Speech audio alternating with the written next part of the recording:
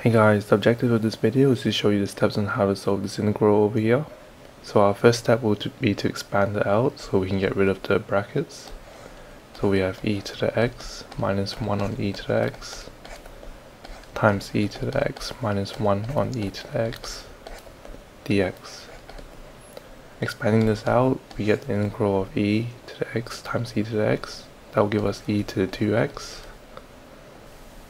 plus e to the x times negative 1 on e to the x, which will cancel out, giving us negative 1. And we do this 2 times. So negative 2. Negative 1 on e to the x times negative 1 on e to the x.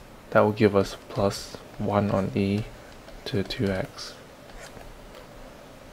dx.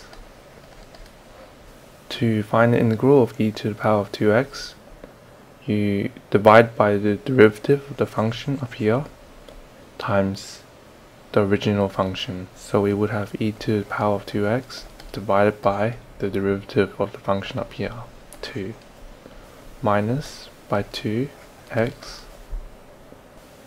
plus the integral of 1 divided by e to the 2x. So this one's quite tricky. You have to recognize that 1 on e to 2x is the same thing as e to negative 2x. So now the same rules apply. To integrate this term over here, we just divide by the derivative of this term. So we have e to negative 2x divided by negative 2.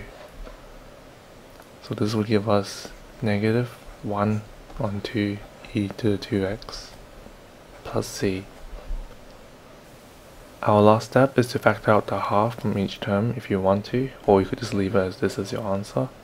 So there's a half of e to the 2x minus x minus, we could express this as e to the negative 2x